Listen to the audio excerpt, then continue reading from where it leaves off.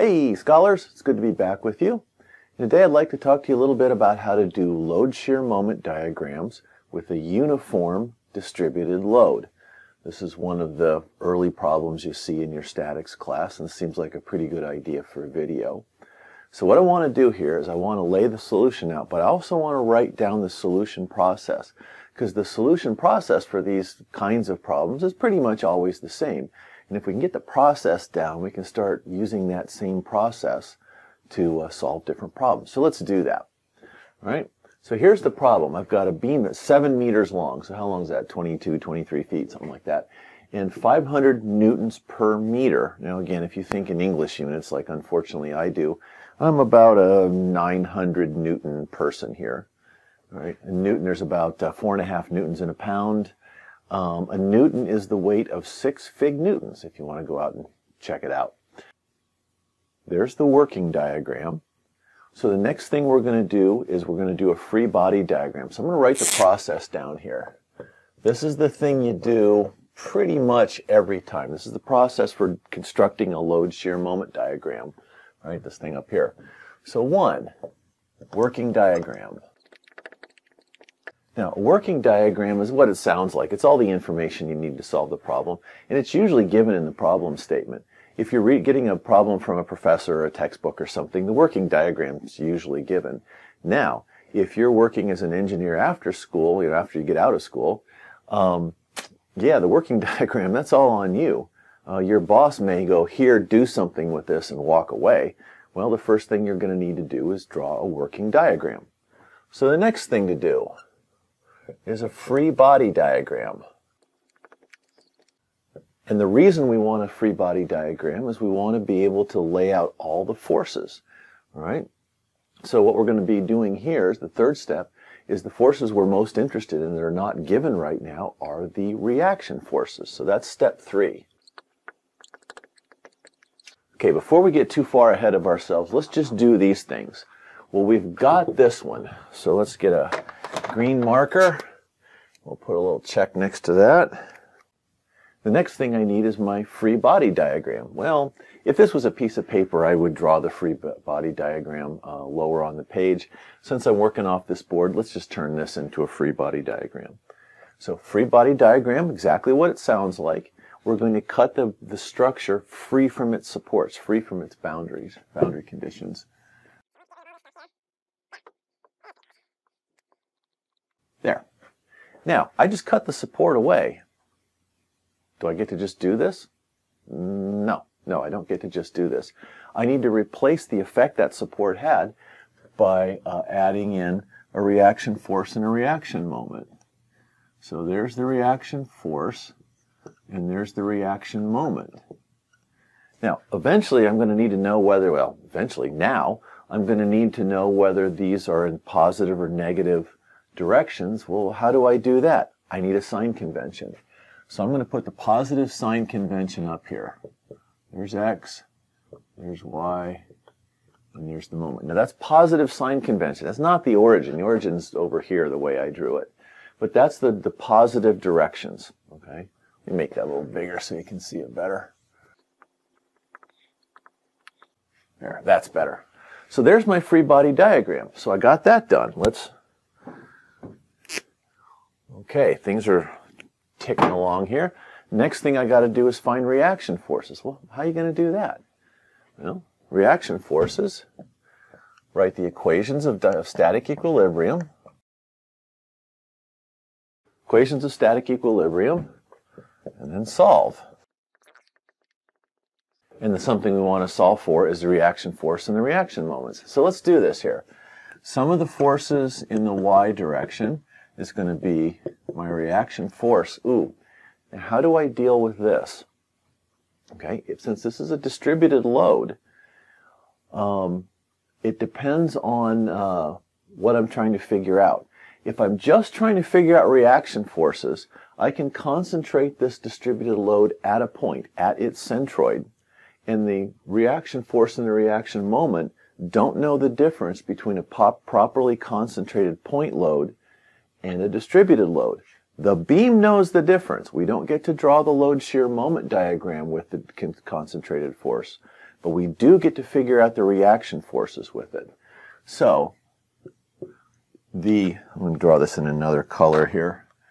The concentrated force here, there, is going to be, this was 7 meters times 500 newtons per meter. That would be 3,500 newtons. And because this was 7 meters and this is a constant force, that distance there just happens to also be 3.5. Yeah, take that out. Maybe. There. Okay. So I'm going to use that concentrated force there. All right, so that's instead of plus, this is going to be minus now. Well, that has to be 0. Well, it's no big surprise that my reaction force is 3,500 newtons. There. So far, so good. So I've got that one. Let's sum the moments. Now, I need to sum the moments about some point. Well, it makes as much sense as anything to sum the moments right there. That point needs a name, so I'll just call it A. Doesn't matter what you call it. All right, so let's see. The nice part about it is there's a force there, but the perpendicular distance between the force and that point is 0, so that doesn't make any contribution. I do have a reaction moment. Now that's counterclockwise, and I've decided counterclockwise is positive, so I can just add that in. Remember, point moments don't have a location in this equation. You just add them in. You don't multiply them by any distance.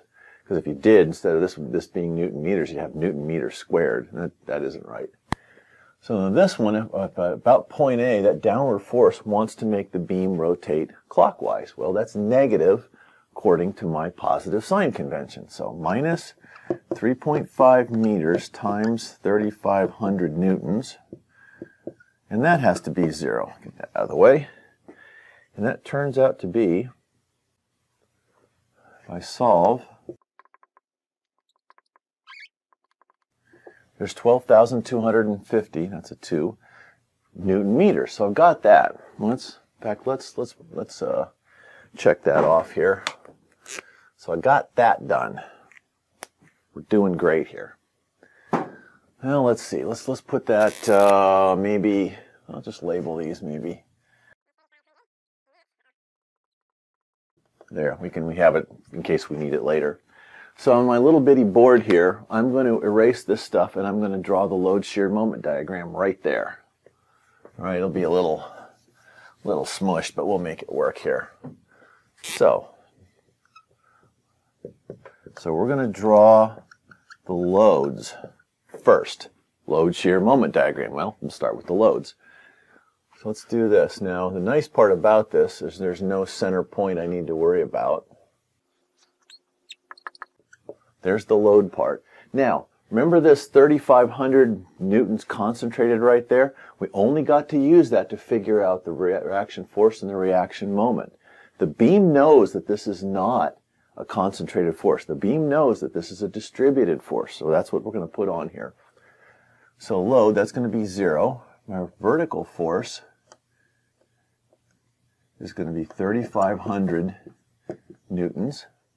Now, I've got a distributed load down. I encourage my students, when I have a downward vertical distributed load, even though it may be drawn this way in the working diagram, let's put that below 0 on the load part of the load shear moment diagram, just to remind ourselves that this is pointing down, folks. You don't get to... All right, here's a little lame, but there it is. Okay, and this is minus 500. Minus 500 newtons per meter. So we've got the load part drawn. Are there any other loads we need to know about? Well, there's that point moment there. Dang it, how are we going to do this? Let's move this over. 12,250. Now it's going to work. Hang on a second here. 12,250 Newton meters. So all my loads are taken care of now. All right. I've got the reaction force, the reaction moment, and I've accounted for the distributed load. So All right, there's that. Number 5, draw the shear. Now, just as an aside, we teach load-shear moment diagrams this way, not just because it's traditional, but because this is a good way to understand how beams work.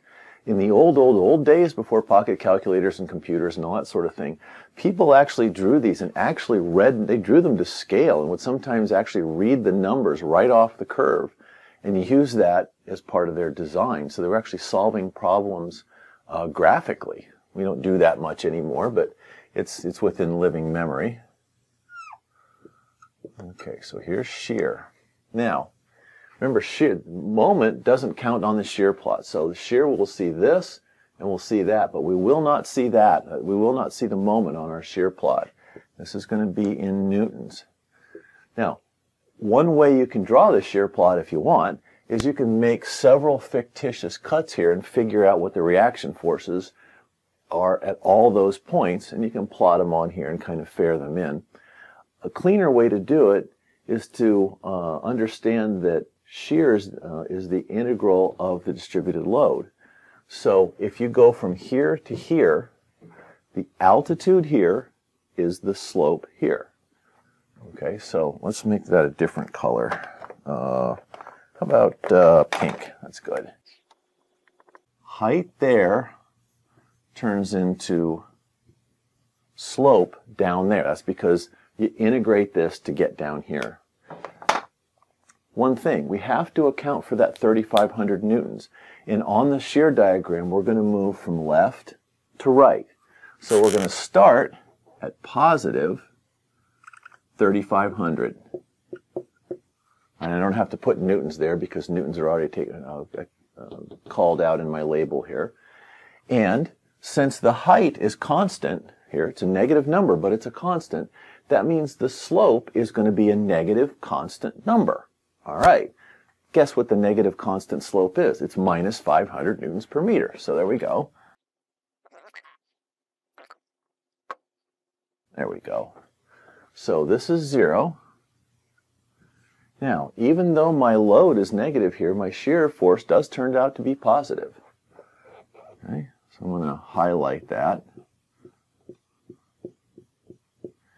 Now, if there's any point you're going to mess this up, it's where we're about to go right now. We've drawn shear. Last thing to do is draw the moment. And I'll get out of your way here in a second. Got that? Let's tick that off. All right, we're ready to go here. Now, here's the problem.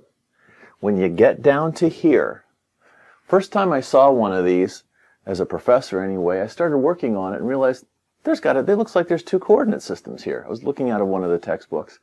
And I went to one of the older professors who said, yeah, there are 2 coordinate systems here.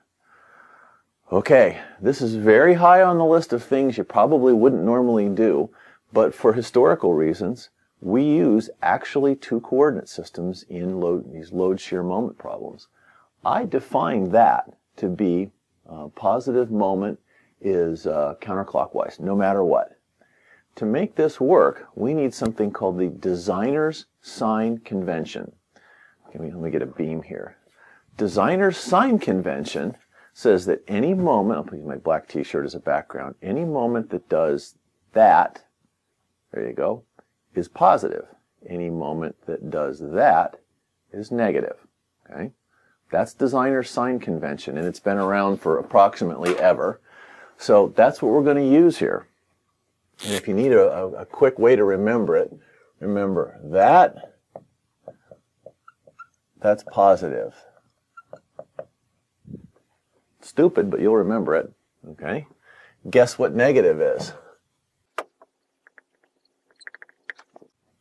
That's negative. Pretty good, huh? Now, I can't be the first guy who's thought of that. It's too obvious, but so we'll probably see that somewhere else. So let's finish our load shear moment diagram here. There, let me get out of your way here. Okay. Does this beam curve positive or negative according to the designer's sign convention? Well, let me see. I've got the boundary there. and I'm pushing down here, golly, that sure looks like negative to me. You know, we decided that's negative. There it is. Okay, so that's negative. So the way I'm going to do this now is this moment right there, which is positive according to my sign convention, makes this beam bend in a negative direction, negative curvature. So I'm actually starting down here. So this is minus 250. I hope you can see that. Okay, good. All right. Now, once we've got that sorted out, everything else works fine. All right. I'm just going to integrate that to get to here. Same thing. Height there turns into slope here. So I need a curve that starts out with a big positive slope and whose slope goes down to 0. Well, I know what that is. Parabola would probably do that. And there. Here's what that looks like. I might have got a little too close there, but you get the idea. All right. Now, since we're integrating, remember this was a constant, just a number, it was negative 500. To integrate, well, that's something like minus 500x. Okay, so this is a zero order curve. It's a horizontal straight line. This is what you call a first order curve. It's a slanted straight line. Y equals mx plus b, x is to the first power, first order. Since you integrated a first order line to get to a second order line, that's now a parabola. The x term is x squared now. So zero order, first order, second order, because you start out with a constant, integrated, and integrated again. So there we go. That is how to draw that load shear moment diagram. And the best part is we've got a process now. Okay? So working diagram, free body diagram, reaction forces. Now to find these out, we'll use the recipe we've used in previous videos. Then you draw the load, integrate to get the shear, integrate again to get the moment. So there you go. I hope this helps, and we'll talk to you next time.